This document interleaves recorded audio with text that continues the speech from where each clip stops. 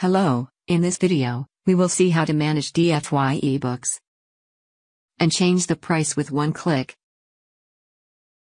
First, click on the Manage DFY Ebooks menu and then click on the DFY Ebooks menu. From this page, you can see the list of all the ebooks. Click on the Edit button to change the name and other information.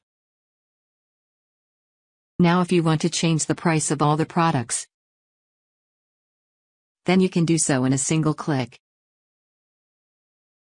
For this, click on the Price Setting menu from the Manage DFY Ebooks menu. From here, click on the Add Price button and you will get the form with various options. First, you need to select one store from the website list. Then you can add the offer price and original price for all the products. After done with this, just click on the Submit button. You can see all the prices will be changed for all the products. For this, visit your store and you can see the changes.